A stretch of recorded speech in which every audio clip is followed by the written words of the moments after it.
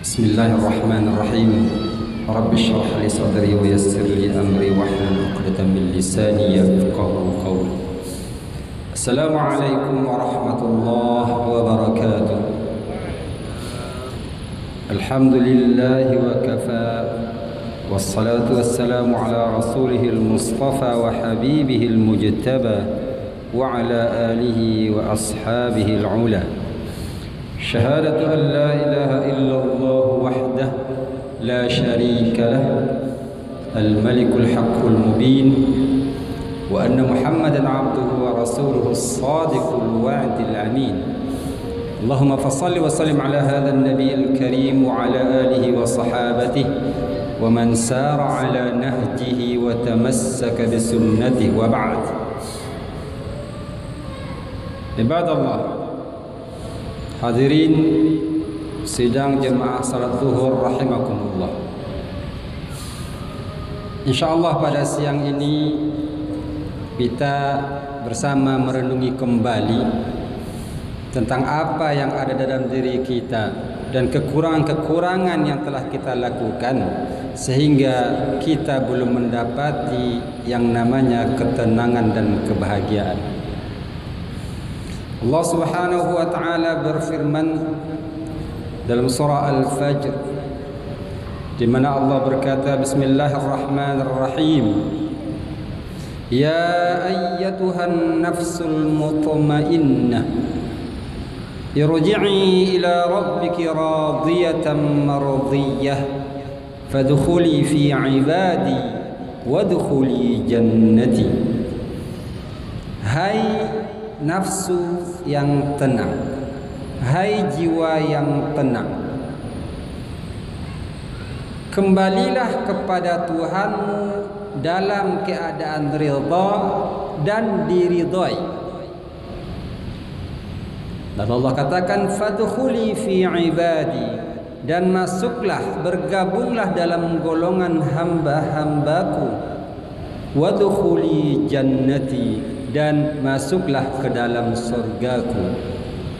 Sebuah panggilan, sebuah seruan dari Allah Subhanahu wa taala menghimbau jiwa-jiwa yang tenang. Dan Allah katakan, jiwa yang tenang inilah yang akan dipersilahkan oleh Allah untuk menikmati kebahagiaan dan ketenangan di dunia serta ketenangan kelak di hari akhirat di jannah Allah Subhanahu wa taala. Lalu kita bertanya, sudahkah kita termasuk manusia-manusia yang memiliki jiwa yang tenang? Setiap saat kita berusaha beribadah, meningkatkan segala kualitas ibadah kita, meningkatkan rutinitas kita dalam menggapai keridhaan Allah Subhanahu wa taala. Namun pertanyaannya, sudahkah kita termasuk golongan manusia yang memiliki jiwa yang tenang? An-nafsul mutmainnah. Nah, pada saat sekarang ini, pada kesempatan ini kita mencoba membahas dengan harapan kita sama-sama mengkaji ke dalam diri kita sendiri, ke diri kita masing-masing. Kira-kira di antara tiga golongan jiwa yang dijelaskan dalam Al-Qur'an, kita berada pada golongan yang mana? Hadirin sidang jamaah Zhuhur rahimakumullah. Jiwa dalam bahasa Arab diungkapkan dengan kata nafsun. Nafsun artinya adalah sesuatu yang bergerak, sesuatu yang memberi respon. Nafsu dalam bahasa Al-Qur'an yang dimiliki oleh setiap manusia dikategorikan kepada tiga jenis nafsu. Dan pada saat ini kita mencoba mengulas satu persatu dengan harapan nanti di akhir kita bisa melihat dan mentelaah kira-kira kita sudah pantaskah dikatakan manusia-manusia yang memiliki jiwa yang tenang. Allah Subhanahu wa taala berfirman, Bismillahirrahmanirrahim, wa ma ubarri'u nafsi Innan nafsa la ammaratun bis-su'i illa ma rahima rabbi. Adalah sebuah ungkapan yang disampaikan oleh istri istri raja di zaman Nabi Yusuf alaihissalam, yang dalam Al-Qur'an dikenal dengan nama Al-Aziz. Ada riwayat mengatakan nama beliau adalah Zulaikha, namun ada riwayat lain mengatakan nama beliau adalah Aliyah dan lain-lain sebagainya. Namun di sini yang jadi fokus kajian kita adalah bahwa Imra'atul Aziz, istri dari Al-Aziz, menyatakan ketika beliau ditanya oleh Al-Aziz tentang kebenaran fakta fitnah yang telah menimpa Nabi Yusuf alaihissalam, beliau menyatakan, Bismillahirrahmanirrahim, wa ma ubarri'u nafsi. Saya tidak bisa membenarkan, membebaskan kelakuan jiwa saya. Innan nafsa la ammaratun bisu. Sesungguhnya jiwa yang saya miliki adalah jiwa ammaratun bisu. Jiwa yang selalu mendorong saya untuk melakukan perbuatan-perbuatan keji. Nah, dari ayat ini kita bisa memahami bahwasanya jiwa dalam Al-Qur'an yang pertama kali diungkapkan dinamakan dengan jiwa amarah atau nafsu al-ammarah, nafsu ammarah. Mari kita kaji, apa itu nafsu ammarah? Apa itu nafsun ammaratun bisu? Secara bahasa, kata ammarah diambil dari kata amar. Al-amru, dalam kajian usul fikih, al-amru itu adalah talabul fi'li minal a'la ilal adna. Ulama usul menyatakan al-amru itu adalah menuntut melakukan sebuah pekerjaan dari orang yang di atas untuk dikerjakan oleh orang yang di bawah. Secara usul arti al-amru itu talabul fi'li minal a'la ilal adna, menuntut melakukan sesuatu yang diperintahkan oleh orang yang lebih tinggi terhadap orang yang jauh lebih rendah darinya.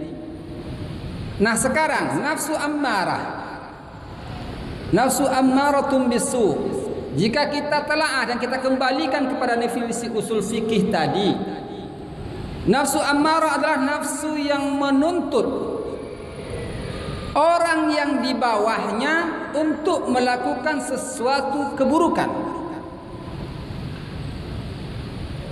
Jika kita kembalikan ke diri kita, kita yang memiliki nafsu ammarah adalah kita manusia yang dikendalikan dan diatur oleh jiwa yang selalu mendorong kita untuk membuat kesalahan. Perintah atau dorongan yang ada dalam diri kita sendiri yang memerintahkan kita untuk melakukan sebuah kesalahan.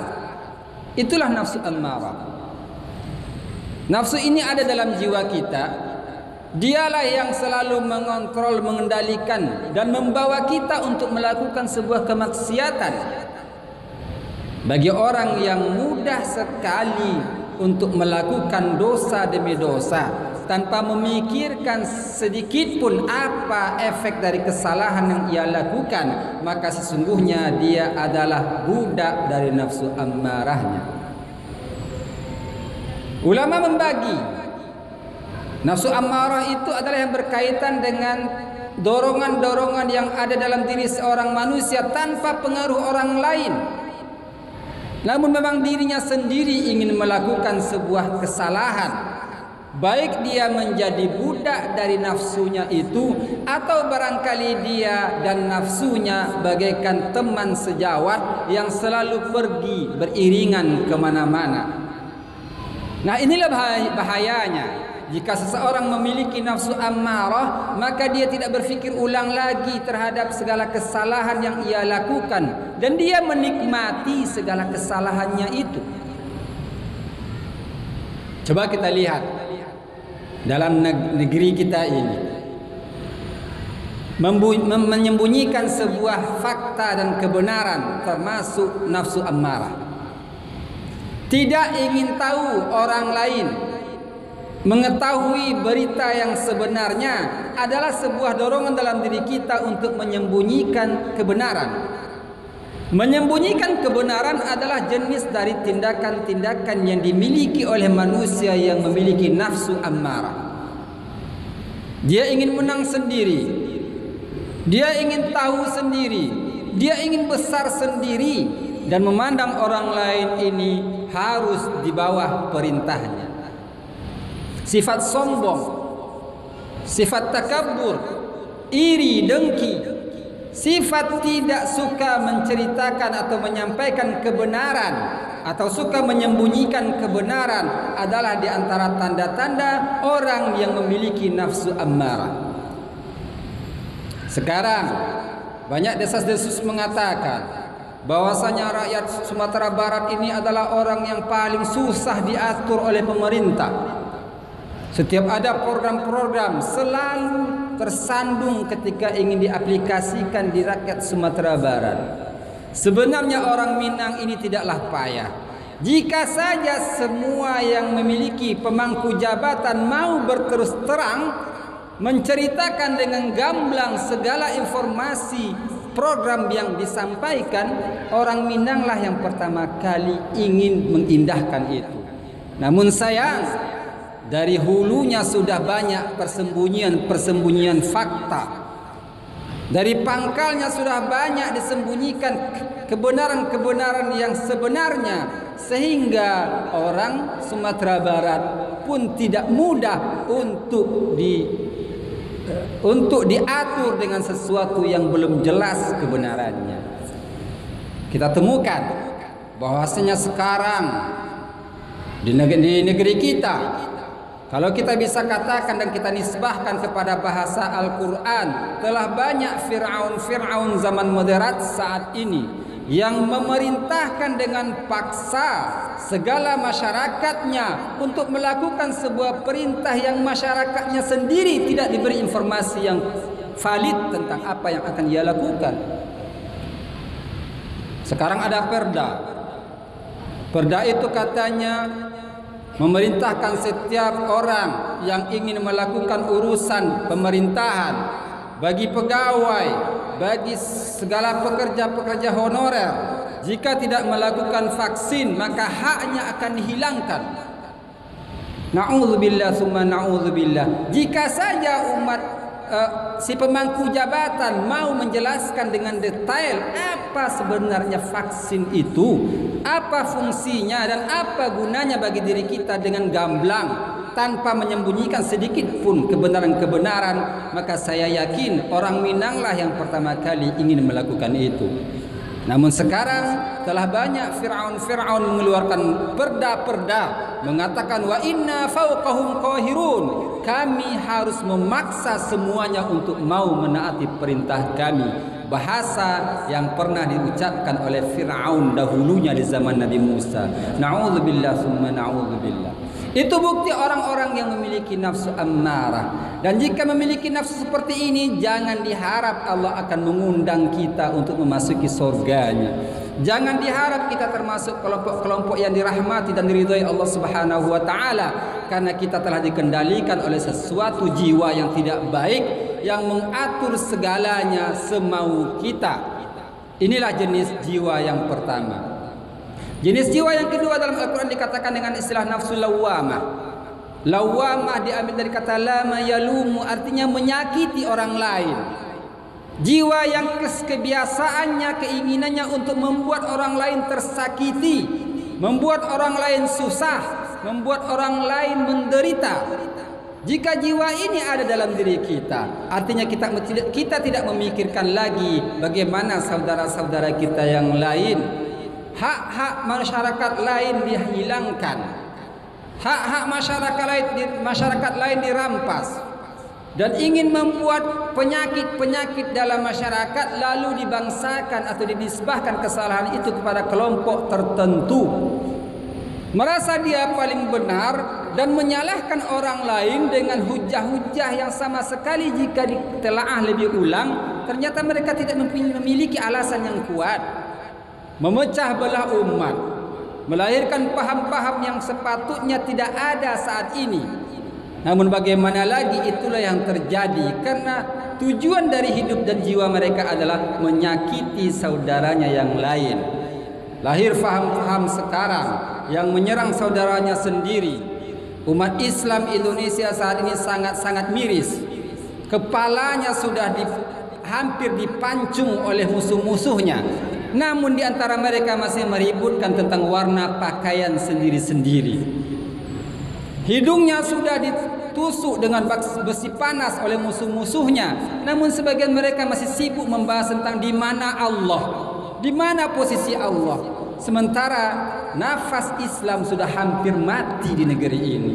Tidakkah ini menjadi perhatian bagi kita? Kenapa kita saling menyakiti di antara kita? Ini bukti kita memiliki jiwa-jiwa yang selalu suka menyakiti saudara sendiri tanpa menyadari kita sudah di ujung maut. Kita telah di ujung kehancuran. Mari kita rapatkan lagi diri kita. Hilangkan semua sifat lawamah. Islam adalah agama rahmatan lil alamin. Saya Islam, Anda pun Islam. Sekalipun kita beda paham, tetapi Allah kita sama, Tuhan kita sama, Al-Qur'an kita sama. Tidak perlu membahas di mana Allah. Yang penting kita bertuhankan hanya kepada Allah Subhanahu wa taala.